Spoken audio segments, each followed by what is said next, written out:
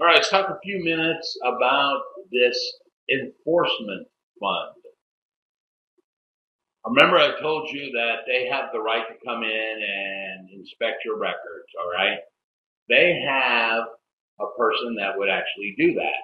Now, whoever that is, there's going to be a cost for that person, and that cost's got to come from somewhere, and it comes from this enforcement fund. All right. If they need to hire private detectives, if they need to hire professional witnesses, or whatever reason that there has to be some kind of hearing or enforcement, they are going to draw money out of this enforcement fund. So the Title and Insurance Enforcement Fund is established for the following reason. It's to provide supplemental funding for the DOI as related to the title insurance, including investigations concerning any of the title transactions that happen or pursuing administrative and civil actions to address any of the non-compliance. Once again, so if they have to come out and investigate you, there's a person that does that, and they may hire other people.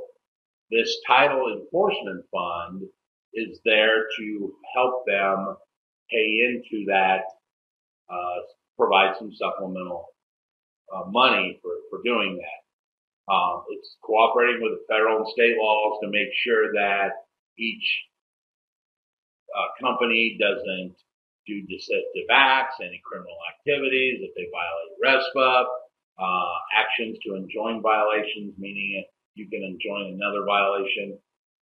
They pay the cost of hiring and the employees and the staff to enforce this, those people I was telling you about, and it provides funding for educational materials as well, designed to provide information about consumers about title insurance. So if you've ever seen any of those pamphlets, what is title that goes out to a consumer, those are going to come from the same enforcement agency. It's like a proactive enforcement so that, it's just any of those pamphlets that any agency wants to give away. So this enforcement fund comes from or is funded by the administrative. It's administered by the commissioner of the DOI, and the expenses of the fund are paid from money in the fund. All right. Money at the end of the year does not get reverted to the state general fund. So they don't sweep any money they've collected into another fund. They let it stay there.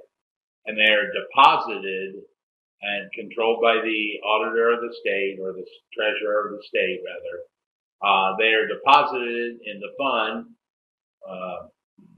by insurers, by companies, and other amounts remitted by the commission as required by law. So they have a separate fund that they put money into. Okay. Now there's also each person that buys title insurance, and you'll see this show up as a TIF fee. It's very nominal. It's $5. But think about this. Each person, so the buyer and the seller, pays it on every real estate transaction or every mortgage transaction that a title company is into. All right. Of this fee, they retain $2 for the administrative, and the department gets $3 of the fee that goes into the enforcement fund. So 40% of the money is earmarked for administration of the fund, while the other 60% or $3 actually goes into the fund itself. Now, I kind of like the idea that they tell you this, and what you can equate this to is if you've ever donated money to, say, the Red Cross. We all know, we think, I donated a dollar went to the Red Cross. Well, that's not quite true, because there's some administrative fees of the Red Cross. Yeah, question? The question was, who runs who are the people? They come from the Department of Insurance. They hire investigators, or they hire within. They've got it's an internal thing. All right. I've never seen them hire private detectives. I've seen the Real Estate Commission hire a private detective.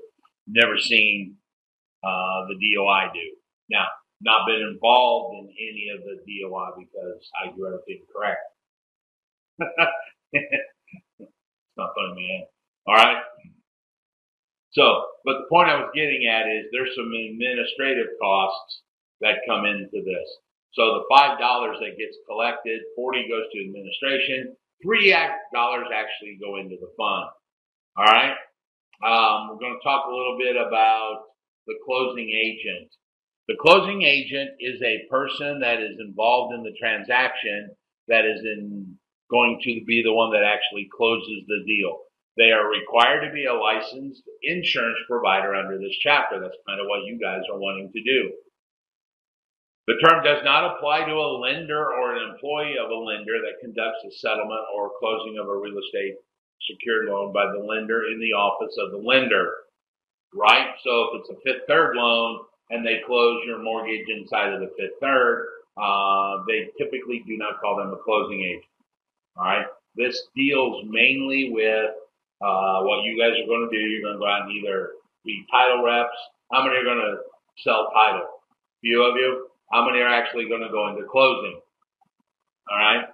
That would include you guys, closing agent, closing officer, the closer, all kinds of stuff. If you're going to get into mobile closing, you would be the closing agent. All right. So that's who we're talking about when we talk about the closing agent. Okay. Okay.